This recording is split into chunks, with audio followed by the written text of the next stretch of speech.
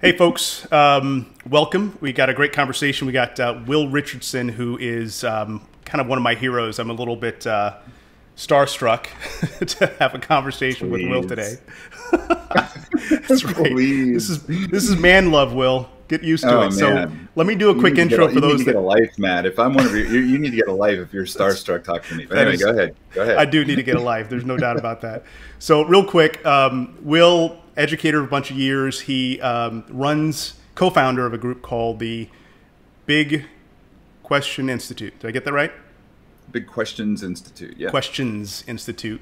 But I know him because he's prolific in terms of his writing, his thinking, his really challenging of the system and the status quo. And so, Will, welcome.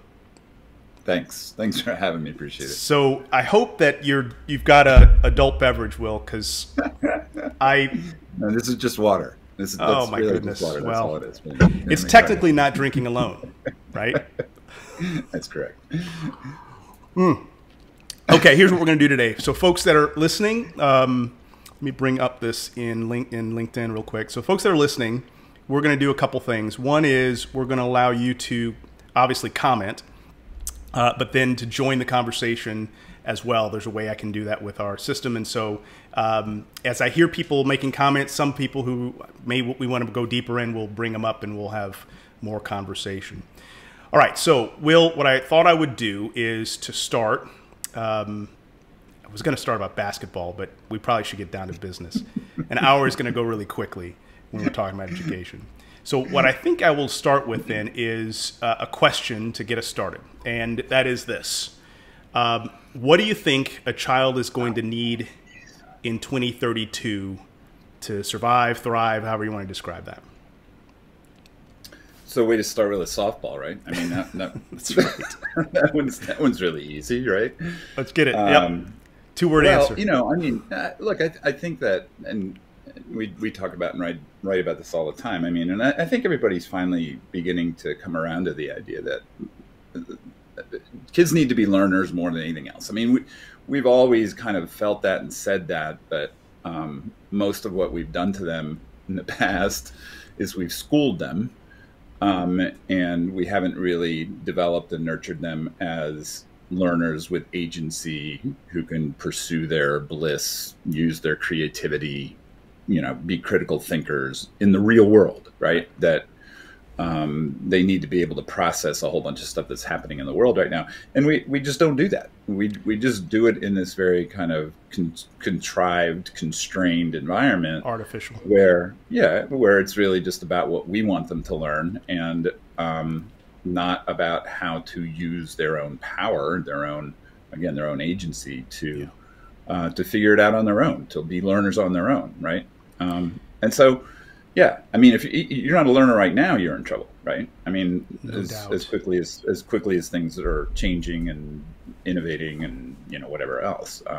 So, I mean, they'll need a lot of things, obviously, but I think that's first and foremost what we always have needed, and I think we need it even in triplicate right now. Yeah. So when I think about that question of what is a child going to need, I mean, part of me says we don't really know, right? We don't know the details.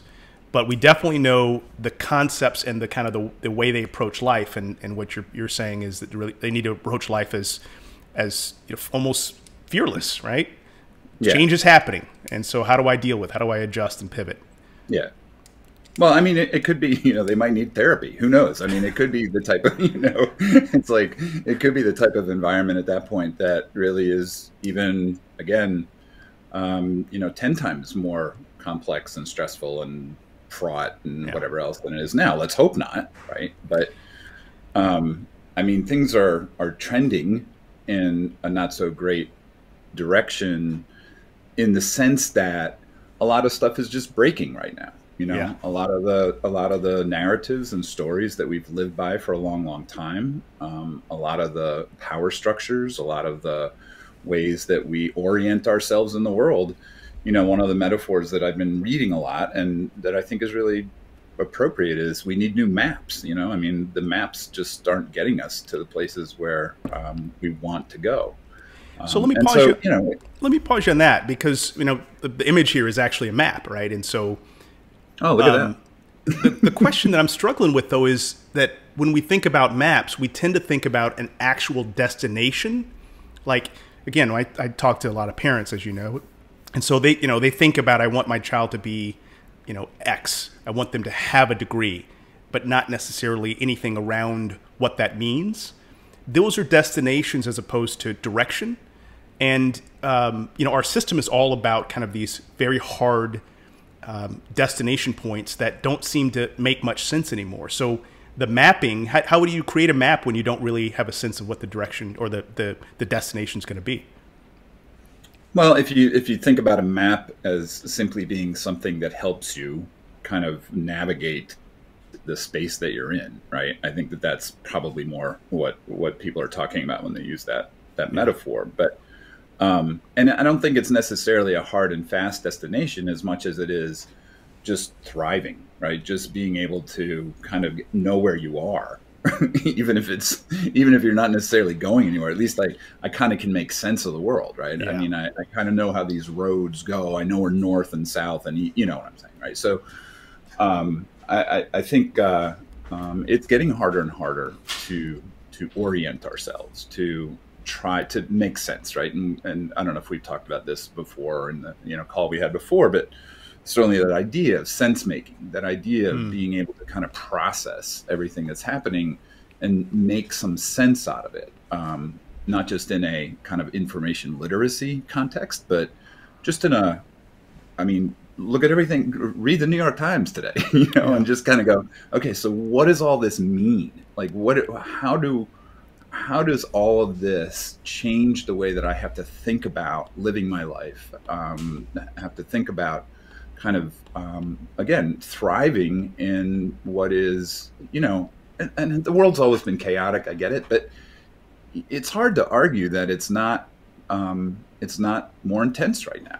Yeah. And the pandemic obviously has had a lot to do with that, but we're looking at some really existential challenges right now. And so how we kind of make sense of that is really difficult, and schools are not preparing us for that. And I don't want to, that's a lot to put on schools, right? To continually evolve and iterate so that they are contextually in the moment and able to help kids understand. That's a lot to try to ask. But by the same token, I think we could do a lot more in education if we got rid of a whole bunch of legacy practices and structures and systems that are really standing in the way of developing those types of skills. Yeah.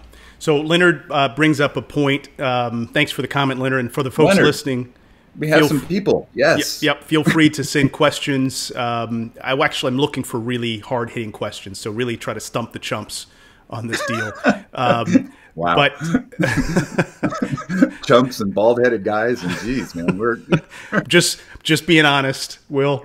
So Leonard says you can have maps of where you don't want your kid to end up. I think that's actually pretty interesting. I think the destination is pretty open and free for them to choose, he says, but there are known destinations to help them avoid maybe. What do you think of that? Well, yeah.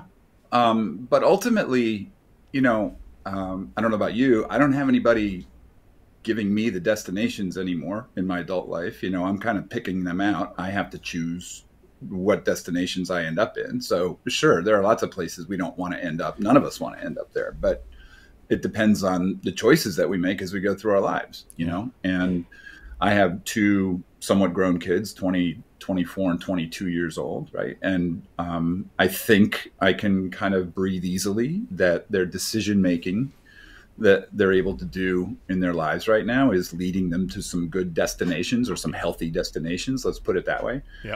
But I can't, I'm not going to erase all the places that I don't want them to go. They have to kind of figure that out on their own. Yeah, I guess what I heard from Leonard is, and Leonard, you're welcome to elaborate on that, but what I'm hearing from Leonard where can I see Leonard's comment? Can I see that on LinkedIn? Well, I brought it up onto the screen when I read it. Okay. I just took it away, but I'll mention it next time I bring it up. No worries. Yeah. I'll mention it next time I bring it up. You can also open the feed, the LinkedIn feed, and then you'll see it. It's a little time delay, but you'll see the comments there. Oh, yeah, I see it. Okay, thanks. So I think what Leonard's getting at, again, I want to speak for him, but I think what he's getting at is that some places I know I don't want to get my child is to be stuck, right? To get to a place where they have so zoned in on what they want to be, they haven't thought about who they are. As an example, they haven't kept options open. They've doubled down on strategies that are vulnerable to disruption. Those are places that I personally, I get down with some of what Leonard described there. Yeah, I mean, sure, I agree. Yeah. And I think, you know, ultimately, they're going to make those decisions. So, you know, it's just about building their capacity as well as we can to do that. Yep. Well. All right. So resetting the room just briefly. Again, Will Richardson, Matt Barnes, we're talking about really education and all that it entails. We're going to take some specific questions here in a minute from folks that have sent me some things prior. And so let me start that now. So Will, you know, one of the issues that keeps coming up is around parents, right? You've heard about this argument that's now kind of starting to break loose around who's in charge, and politicians are, you know, spinning that for their own benefit, as they often do. But, you know, how do you make sense of that, or how do you make sense of kind of the power structure that's happening and the power control dynamics? Of parents coming into board meetings, board of education meetings, and wanting to ban books and stop talking about, you know, gender and all that kind of stuff. Well, look, I mean, I think that how long do we have? Right. You know, there's so many levels to that. I mean, some of it is political. Some of it is fear. Some of it is, I think, just people not wanting the world to change.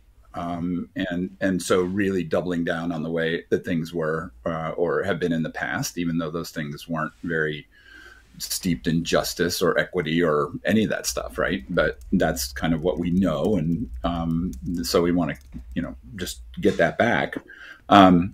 I think it's dangerous. I don't know. In fact, this is something that is on my mind a lot. I don't know how this ends up. I don't know how. I saw a video today of I think it was in Tennessee. Tennessee today passed a law where I think it's every library book now has to be approved by the state legislature or something like that. It's like really crazy, right? And they passed it by 60 to 28 or something. So I mean, it wasn't even like. But one of the people who voted against it was questioning someone who's maybe it was the sponsor of the bill. And he said, what are you going to do with all these books that you're going to throw out? You're going to put them on the street? You're going to light them on fire? And the guy actually said, well, yeah, burning them is a good idea. Wow. So we've taken a step back. You know, oh, my gosh. You take that rhetoric and it now gets really kind of dangerous. And it really and so anyway, I don't know how this ends up. I think that we're on a path that is going to destroy public education as we know it, because what's going to happen is that it's going to get so vitriolic, it's going to get so kind of divided that the people who can opt out are going to opt out. They're going to just take their kids and they're going to put them other places where they, you know, are not, you know, having to deal with all that kind of stuff. And then the kids who are stuck in the system are really going to get an even more narrow view of the world. But isn't that already happening, Will? Hasn't that been happening the last 20 years? Just maybe it's accelerating now? Well, you know, it depends on where you are. Right? Yeah. There's no question. It depends on where you are, right? I think that, you know, the school where I taught here down the road for 22 years, where my kids went to high school, I think they got you know, as much as you can get a really good education from a public school. And again, I don't mean to sound really disparaging of schools in general, but I think all schools have a fundamental problem when it comes to the way that they think about what learning is, how it happens, and how they make those experiences happen in schools, right? So I think everybody's kind of under the bus when it comes to that. Not the individuals, but just the system. Yeah. But I mean, look, I think that they were able to talk about things. They were able to kind of respectfully push back against their teachers. They read all sorts of things that were of interest to them. They had certain agency to pursue their own interests to a certain extent, right? And it really was more about, you know, how can we nurture these kids to be good human beings and citizens, rather than at this total emphasis on what do I need to do to get into the best college, right? What do I need to do to get the best grades, take the best? I mean, kids taking like 14 AP courses, like, it's like, stop, Yes. that's not what this is about. But anyway, so I'm kind of rambling, but I don't know how this ends. And I will say just really fast. So I don't know if you heard this Michigan State Senator this week, Mallory McMorrow, who stood up and she pushed back against this rhetoric. There was another senator in the Michigan State House who, in an fundraising email, called her by name a groomer, that she wanted kids to be pedophiles. I mean, it was awful. And so she stood up and she gave this 4.5-minute speech that went totally viral. You can find it. Just look at her name, Mallory McMorrow. In fact, I posted it on my LinkedIn feed. Yeah, and I think I did hear about that. It's been seen 15 million times now. Oh my. So guess what? She's my former student. Oh, you're kidding. She was in my English classes, right? And she was great. No, I'm not kidding. It was like, I've been like, mind has been blown, just kind of just listening to her. She's so articulate. She's a product of public school education. I mean, she's an example that not only can kids kind of navigate the system if they have to, but they can flourish, and that there are good aspects of the system. But she went to a school where she was allowed to debate those things, where she was allowed to read a variety of things, right? Where she had a very kind of broad understanding of the world. And so many kids in this country, especially right now, are not getting that. And they're going to get less and less and less of that. Their view of the world is going to be even narrower and narrower and narrower. And that is dangerous. It's just really dangerous. Let me take a quick comment. Here's, if you look at the screen, again, Leonard saying, I think I dislike there being legal censorship in what schools have and can't teach. I would prefer schools to have the option to decide, and for parents to ultimately decide where the kid goes to school based on the values or the things the kids will be taught or exposed to. So, Leonard is, yeah, go ahead.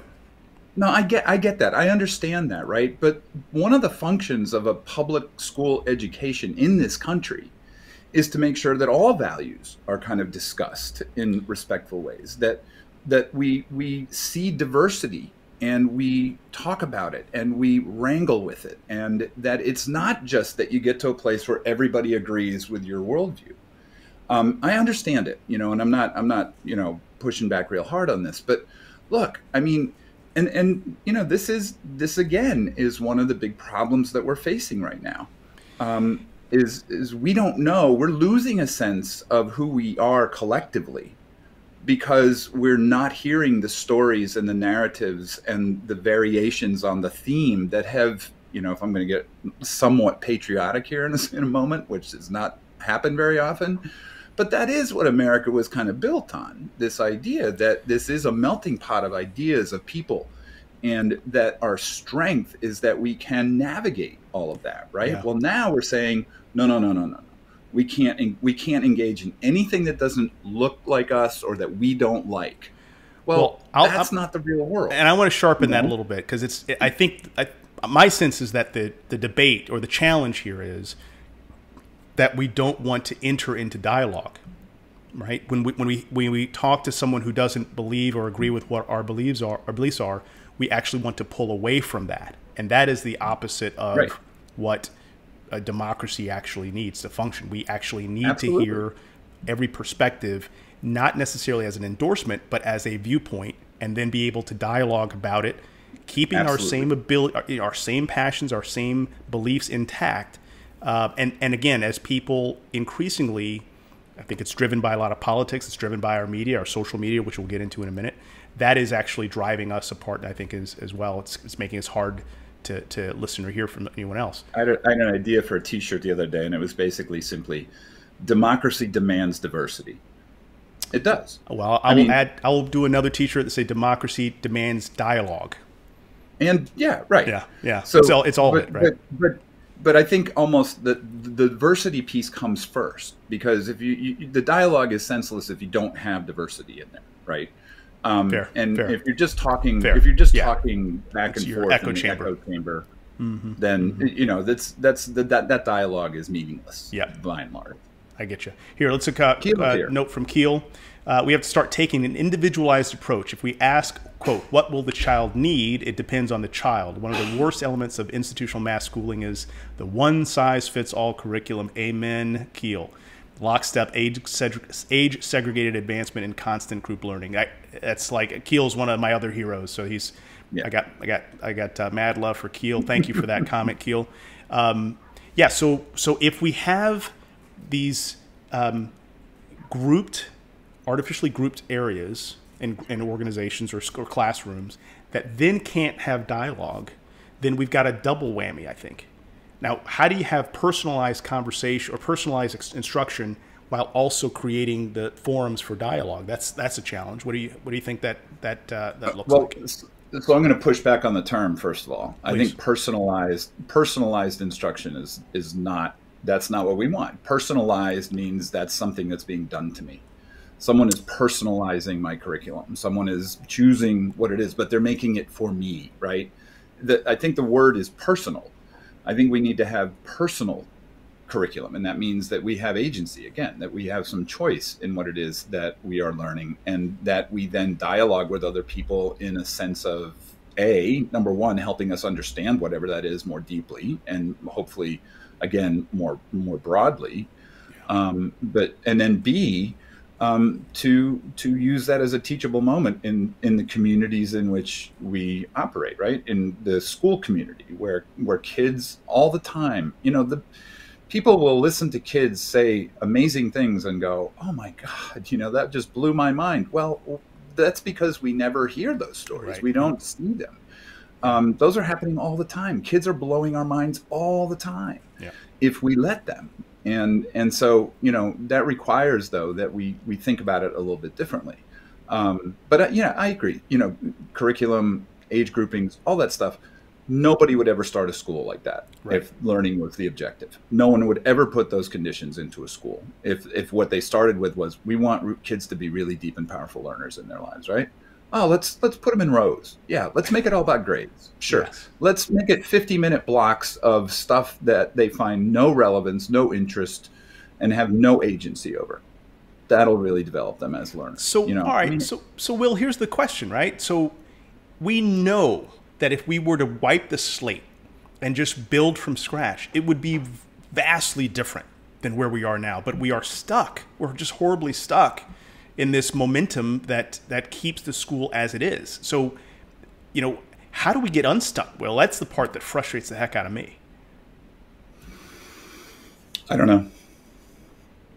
So here's, all right. So then, I don't know. I mean, when we talk about this all the time with the people that we work with, because we are in our work, one of our commitments is to tell the truth. Right? Mm-hmm. That we want to make sure that people hear the truth about how difficult change work is. And the reality of it is, if you want to change the way that the experience of school rolls out for kids and teachers, it's easier to build for it than it is to change something that's been around for a long time.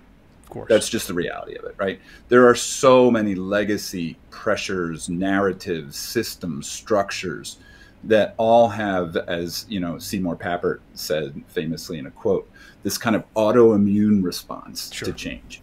And so when change happens, everybody kind of dances, they do the steps for a little while, but pretty soon, everybody kind of just says, no, we don't want to dance that step anymore. We want to dance the music that we grew up with, It's not a great metaphor, but you get what I'm saying. Absolutely.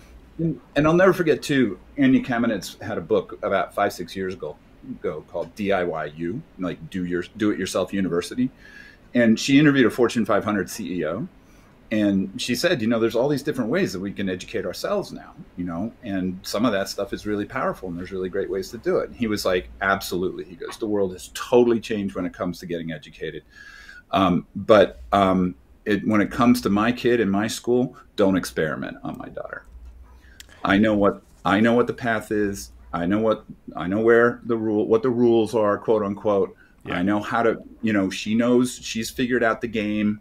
So don't change the rules midstream.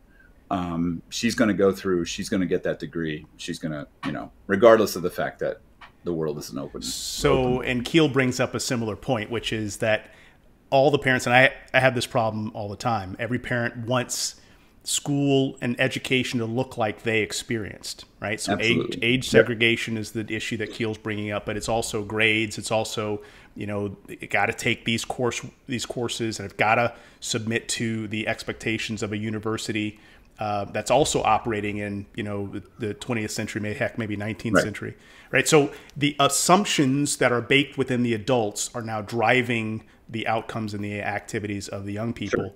And so But oh, go ahead. No, I was just going to say those assumptions are reinforced everywhere you look. One of the things that I think is really interesting, in like early mid-August, start looking at the commercials and the advertisements for back to school. Oh yeah. And it's fascinating because the view that people portray of school, you could have had that same ad on TV if there was a TV in 1905. Yes. I mean, it's amazing. Kids raising their hands dutifully, Yes. waiting for the teacher at the Yes. front of the room, pretty, you know, clean little pencils. I mean, the whole thing is just reinforced by media, and it's because we want we want to recognize the experience that our kids are having. To all of a sudden say, wait, I don't understand. Why are you doing competency-based assessment again? Well, that's not what I did, you know, and you can make the argument as much as you want for that. But people are still going to be like, like in Maine and Vermont, that's what they did. They went to competency-based. 5 years later, they went out of competency-based. They went back to letter grades because parents couldn't deal with the fact that their kids weren't getting like a B+ or, you know, so it's embedded in the experience. And that's why, but that does come back to, we need to tell better stories. We need to be better storytellers in education if we really want change. We have to change the narrative in people's heads. And I think we do that actually by students telling stories. Bingo. And really putting that out there. Yeah. Festus writes, we just need to start building. I think there's some truth to that, Festus, the idea that at some point we just are going to need to build the new model and let people, and it's actually happening, but let people choose with their feet. And as they start to choose, there's going to be more and more attrition from the old model. But then the stories, I think you're right, Will, we've got to have better stories. That's actually a place where I have struggled because I don't know if you know, my kids are following a very different pathway. Actually, I have one that's more traditional and two that are not. And I have hesitated to really talk about them individually. But I feel like we need to talk about individual kids so that the stories of what they're learning and how their experience is so dramatically different and wonderful, Absolutely. harder in many cases. But without those stories, it's hard for people to compare. So yeah, I agree. I mean, you know, my kids, my daughter, are we live in public? Because she didn't go to college, and you know, I feel like, you know, she's 24 and very successful, but you know, it's like, well, where's she going to school? And you know, she took a gap year, and then she took another gap year, and then she took a third gap year, and we thought it was going to be a gap life, right? But she figured it out. She found something she was really interested in, and she really did DIY basically, you know. And I tell that story all the time, and you know, she's a success. Yep. But people can't translate that to their own children for some reason. I'm not, you know, and I get it, right? So okay, let me step in here because this is a space that I live in and I breathe it. And the issue is one of fear. And so every parent, you know, from the day they're born, we're afraid that something bad is going to happen to that child. That's why when we bring the baby home, you probably did this. You don't hear them. You run into the room and go, "Hey, are you breathing?" Right? You check because we're constantly afraid, and so that fear then also gets played up by our culture that asks every moment, every waking hour, "Where are you going to school?" My daughter is 17, and she's actually doing a program called Discover Praxis, which is an apprenticeship program, and everybody keeps peppering her. Where are you going to college? Where are you going to college? And as if that is the only model and the only direction. Anyway, that's a cultural dynamic that really bothers the heck out of me. But it's hard for a young person then to live in that space, constantly be, you know, given these messages of what to expect and what they should be doing, and then go a different direction. Here's a quick comment from Leonard. You see it on your screen. I think it also lets the school avoid criticism or modern canceling. This cancel culture, I guess, is what he's talking about. They protect themselves by being able to say everyone gets the same curriculum and attention across schools and children or demographics, even if that's not really true. So I think there is some defensiveness here that schools are saying, well, we're going to make things simple, right? So we're going to make it so uninteresting that nobody gets offended and we never have to deal with a tough subject. And, I think that's a logical approach. Unfortunately, it's not preparing a kid for the future. It's easier that way. It is. It is. Carl says, and I'm going to bring this up real quick. I love this quote. Fear is the mind killer. And this was from the fantastic book Dune. Yep. Fear is the mind killer. But again, most of the parents I interact with, and really we come just right below the surface, is this fear that I'm going to injure, they're going to injure their kid's not going to have a bright future. And again, when you see 80% or 90% of the kids following one path and you're not, it does make it kind of, scary to imagine doing something differently. Yeah. And I mean, I remember way back when I was a little kid, I had a single parent, right? My mom had a lot of fear, obviously. Yeah. So fear isn't new. Parents fearing for their child's future. I mean, I'm old enough to almost remember the Lyndon Johnson daffodil ad, whatever that was, when, there was this countdown and this big mushroom cloud in the background, and so people have been stoking fear all the time. And, actually, media just in general plays on our amygdalas, right? They want us, fear is addictive. Insecurity is addictive. We keep coming back all the time. One of the best things I've done in my life is just shut off all cable news and pretty much all social media news after the election.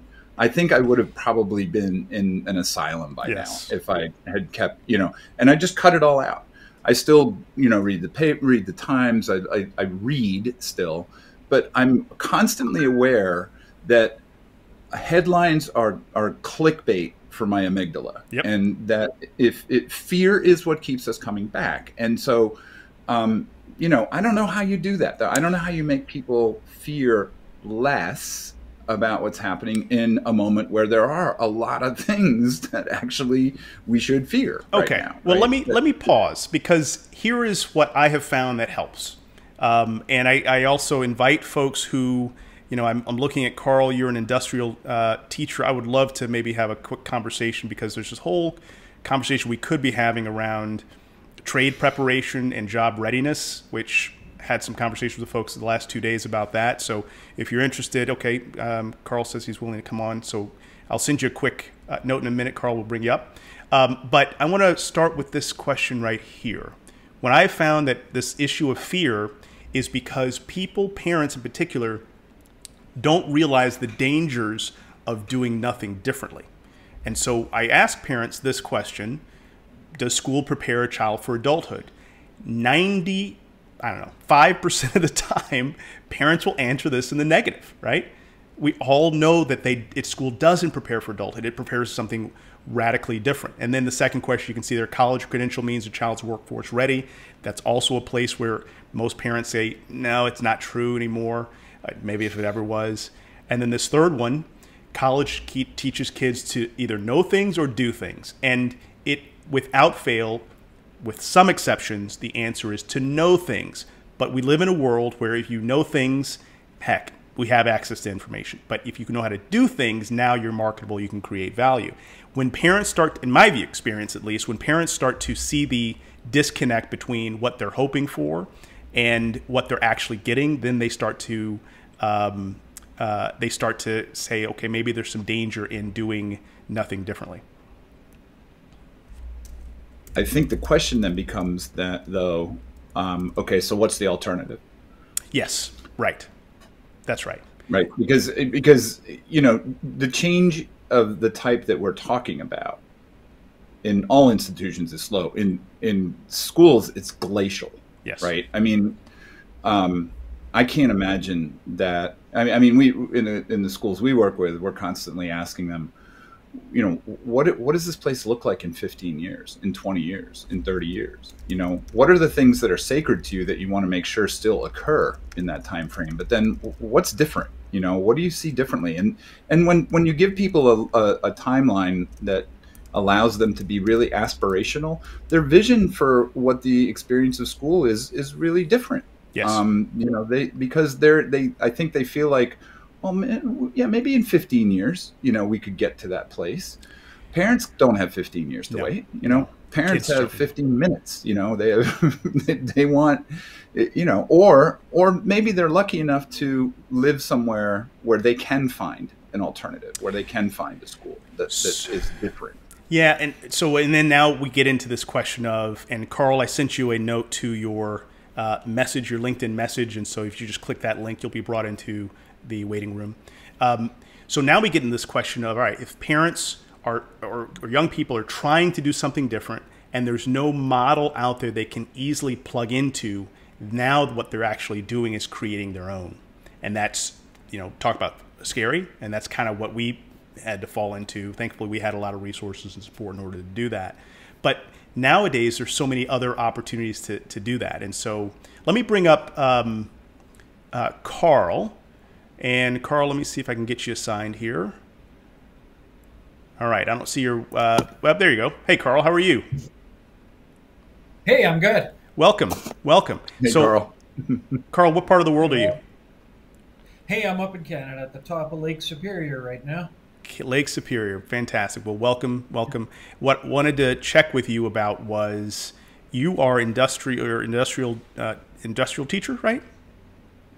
Yeah. So how do you see that as either growing the opportunities in the trades space? I don't know, Will, if you spend much time in that space, but what are your thoughts about it, Carl?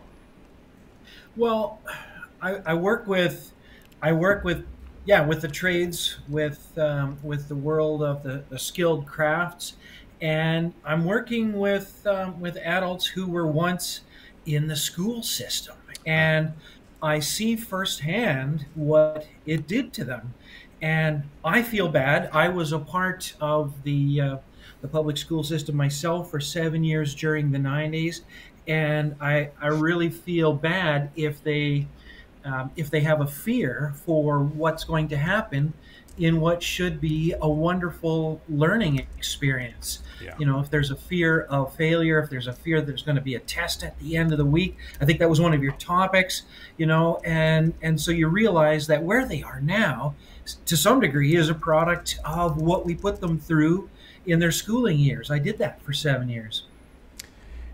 So you were industrial teacher for those 7 years, and you weren't happy with the outcomes? Is that what you're suggesting?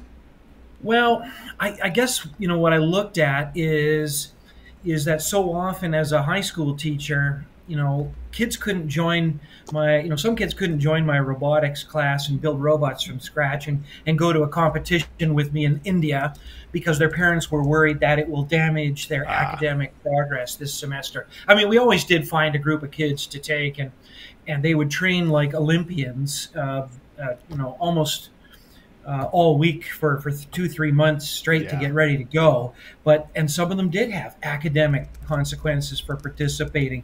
But when I look back now at those groups, it was always boys. But we took 2 groups of boys, 8 boys, 2 years in a row, 97 and 98, to compete in a robotics competition in India. And I look at where they all are now, because it's now 22, 23 years later. I'm just amazed at where they are with their lives. So there's a lot of room to change the model for learning for young people. Will, what's your take on industrial instruction and trades? Well, I mean, look, I think that I remember we had like an industrial arts classroom when I was in school, where we'd go in and we'd learn how to build stuff and, design stuff and birdhouses, right?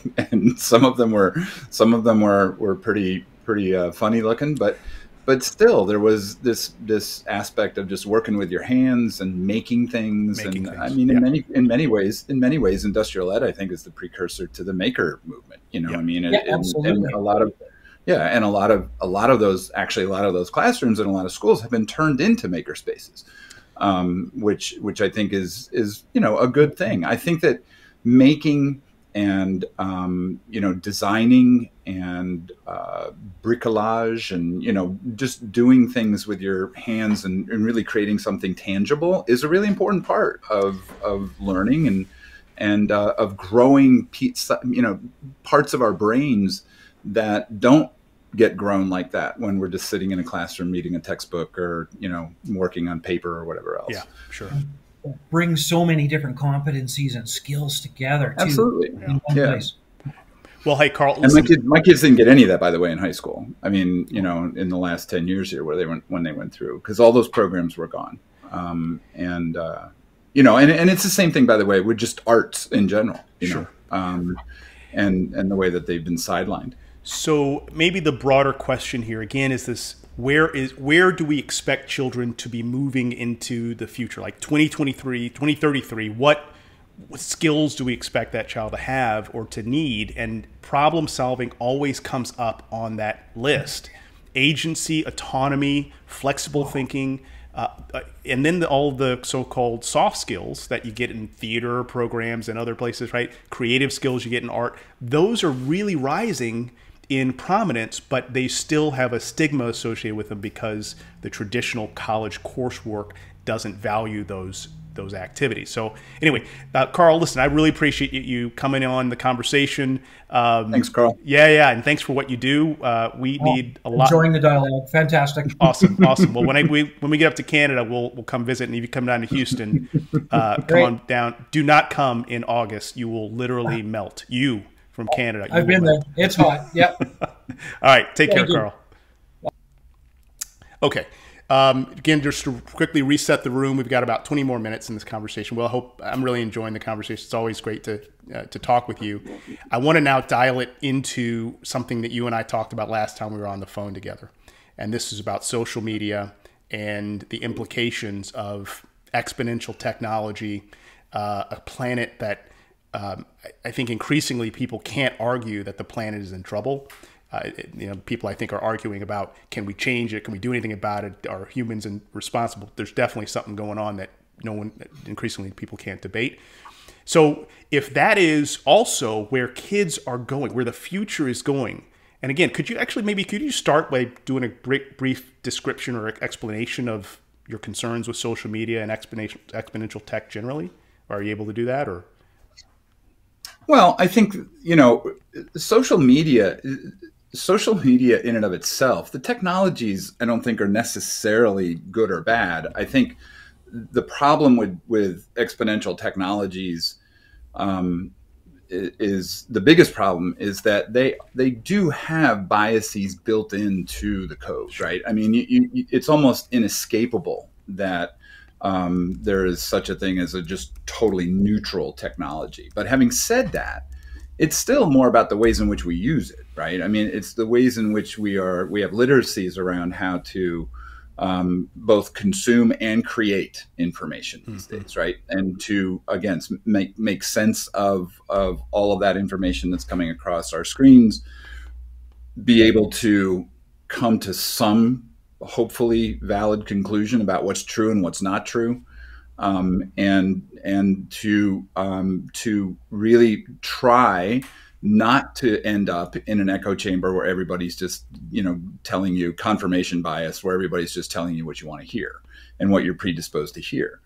I think that, I have been challenged in the last 6 months or so to really push out of my kind of comfort zone, right? Yeah. And I've been reading more sane people who are making sane arguments I'm trying to wrap my brain around them. I'm trying to understand them.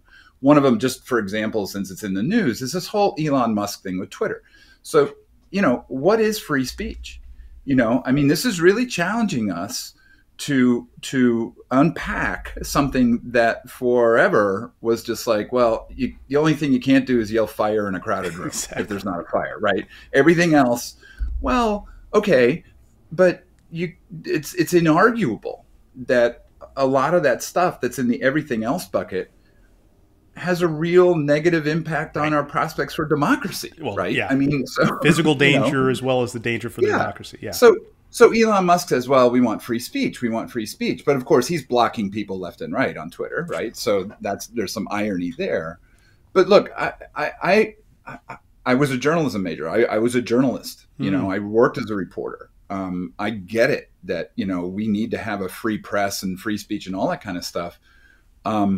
But there's a cost if you don't have a consuming public Yes. that can make sense of what people are saying, right? So free speech, you can say whatever you want as long as most people can make sense of it and go, oh, that's just BS. Right. And, that's stupid. And, the election wasn't stolen and there are no pedophiles in a pizza place in DC, and all that kind of stuff. Right. But it's dangerous when people are simply just throwing out lies. And the worst part of it is when they're saying, don't believe anything you read in the press. Yes. Right? So let me pause that is the first, let's be honest about it. That is the first step. You want to neuter the press. You want to neuter what has been seen as at least truth. Again, I say this all the time. I'm old enough to remember Walter Cronkite when he was the most trusted man in America. Right. That's just been destroyed now. Yeah. And so social media amplifies both the best of us and the worst of us. Yes. And unfortunately, I think, again, because we are predisposed to fear and conflict and all that kind of stuff, you get a lot of people who just prey on that. And because of the anonymity of it as well, just become really abusive and bad people. And, it's like that part of it. And I don't know what to do about that. All right. So Zach Don't Stein, ask me what to do about that. Yeah, we talked about Zach Stein, who has this quote that I've used, 1,000 times since I first read it, which is, if education isn't the answer, then you're asking the wrong question. And so when I ask questions about social media, what you said was, and I'm going to challenge it a little bit, you said that the danger is in the speech. It's actually the danger in a population that, like you said, can't actually discern what is rational thought from what is hyperbole or just straight lies. And when a large population can't do that, then people who do make up things have a power that they wouldn't normally have. So if education did a better job, if our educational system did a better job of helping kids learn how to think, how to hear an argument and be able to navigate the logic of the argument, be able to recognize, okay, that's a plausible idea, but it's not probable. Those are the things that happen in dialogue that doesn't now happen in a school. Yeah. And I think we get to there by banning books in libraries. Right. Exactly. That just makes it, so much worse. That first part, what you just said there, Matt, I can't imagine anyone would sit there and say to you, no, I don't want that. I don't want my kids to be able to think. I don't want my kids to be able to be critical thinkers. No, I don't really want that. But in the same, they'll go, absolutely, absolutely. But then in the next breath, they'll go, but we're going to ban 25% of all the books in the library. And oh, by the way, a former president of ours on the campaign trail before he was elected said, when he won the primary in Nevada, famously said, we love the undereducated. So I think that there is a real question as to whether or not we want actually an educated populace that can make sense of everything that's going on. Because if we had that, it would make it a lot more difficult for people to just gain power and hold on to power. And well, let's expand it too, Will. No doubt. There's no doubt you're right about that. But it's also an uneducated population. It's a lot easier to sell them things. It's a lot easier to get them in debt, right? It's a lot easier. Well, but that's a whole nother hour, right? In terms of how we're just basically the consumer-driven economy that we have been subjected to. Yeah, is terrible. Here's a little exercise for you. My wife and I have been doing this now for 3 weeks, and we still haven't found one. Try to, when you're watching TV the next time, and a food commercial comes up, see if you can find any food on screen that's good for you. Oh, yeah. Like literally nothing. I mean, you look at the fast food commercials. Everything on the screen is bad for you, literally. And we have, by the way, 40% of our kids are obese in this country. Yes. I mean, you can't look at those two things and go, oh, maybe we should start, maybe showing healthier food for people to eat, maybe, whatever. But we've again conditioned through the market, that this is how money is made, and that is the problem, right? I mean, the problem is. So, have you ever heard of donut economics?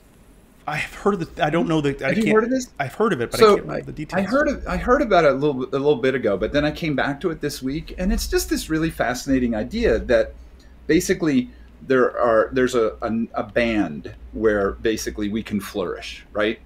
And if we're in the middle of the donut, then we're not educated enough. It's like, there's all these kinds of weaknesses that we have. But if we get to the other side of the band, if we go to the outside of the donut, then we get climate catastrophe, we get racism, we get all these other things.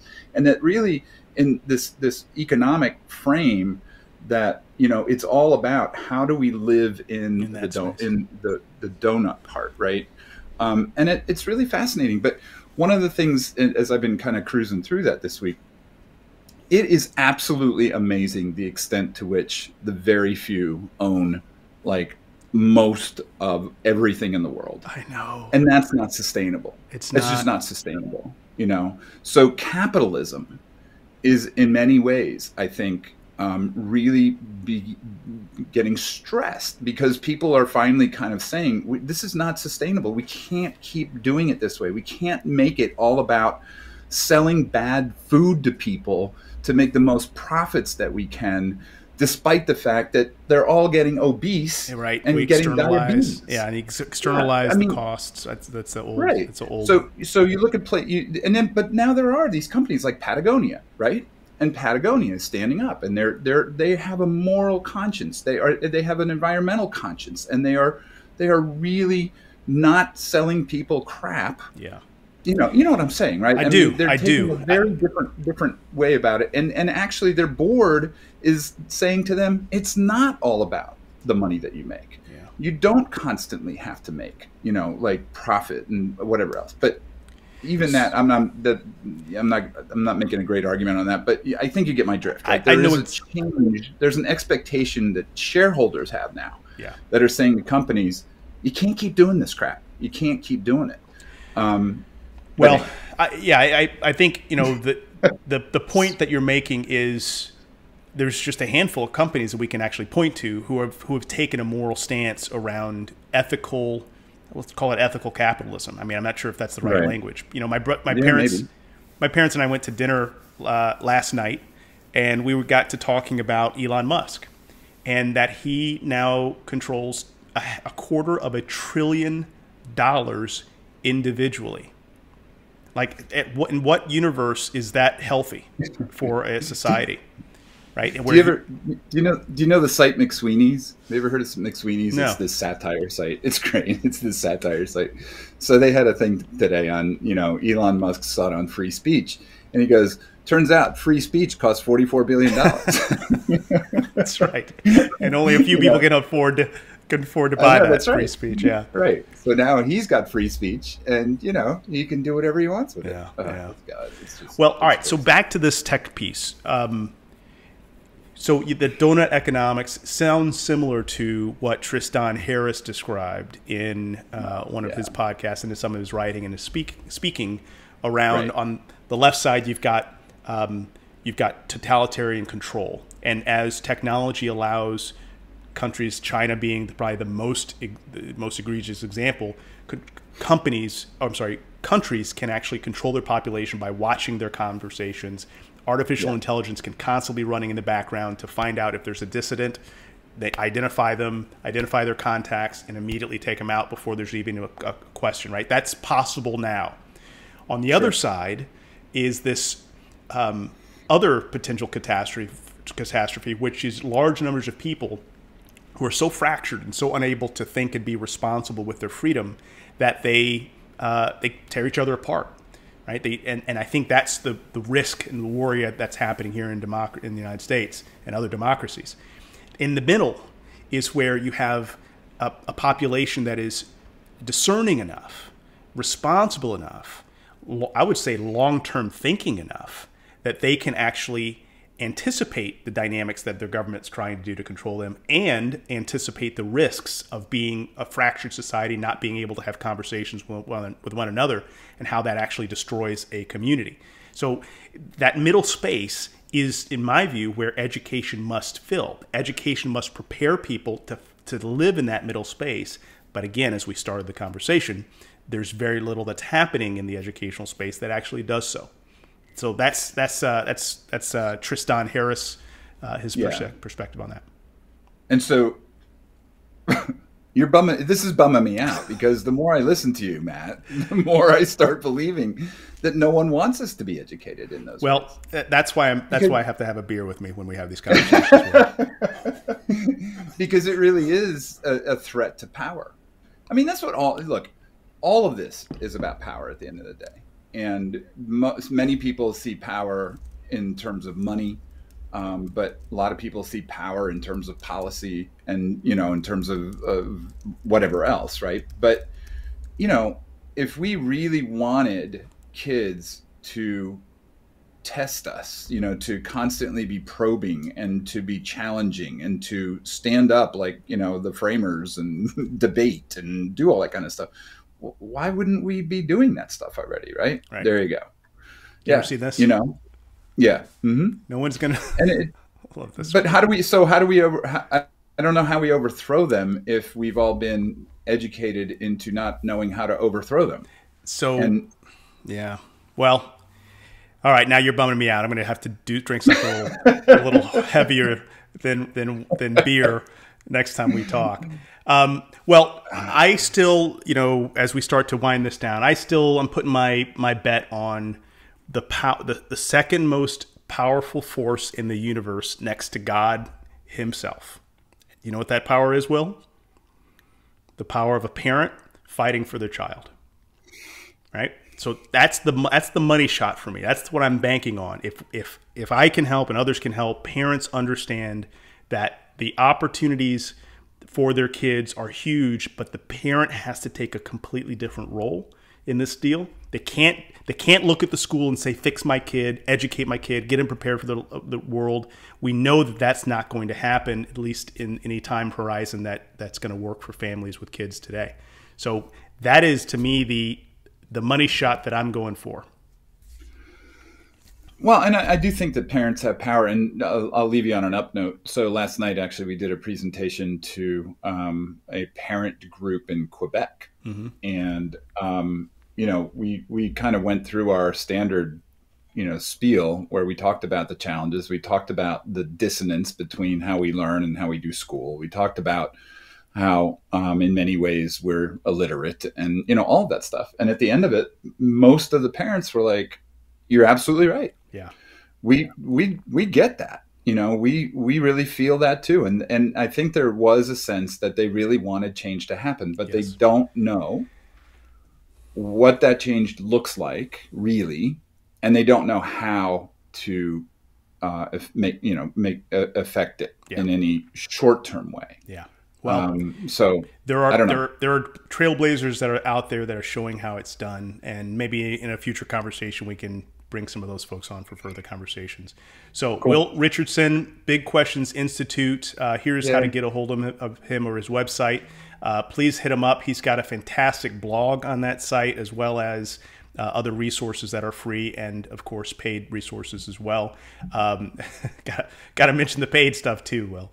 And then for those that want to come back, what I'm gonna start doing is trying to do maybe a weekly of this deal, and I'm gonna bring my wife on next time. You see that Beauty and the Beast. I'm laughing at that picture of you. You look so angry, man. I am angry. You need I am angry. I'm almost, if I didn't know you, I'd look at that going, I'm not going to watch that guy. Well, we got Beauty on the left and Beast on the right. So, and then we're going to have Mike Yates, who is a really, really thoughtful guy around education and around schools and the changes that are needed. I don't know if you know Mike, Will, but really, really great guy. So that's coming up next week. And so for now, Will, thank you so much for the conversation, and thanks also for getting me, sharing some information that really opened my eyes to this larger, more complicated and somewhat more dystopian kind of view of what might be coming in our society. It's motivated me. It's caused me to drink more. It also caused me to to think about this work as being more than just changing education. It's actually more. It's an existential dynamic here. So One breath at a time. Yep. That's yep. it. Thanks, Will. Right, next time, I'll buy you a beer. Okay. All right. Good to see you. Take care of yourself, Cheers. buddy. And that's it for us. We'll see you next time. Thanks, guys.